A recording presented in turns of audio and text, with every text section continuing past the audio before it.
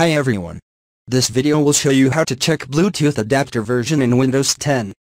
You can easily check the Bluetooth version of your Windows 10 PC via the Device Manager.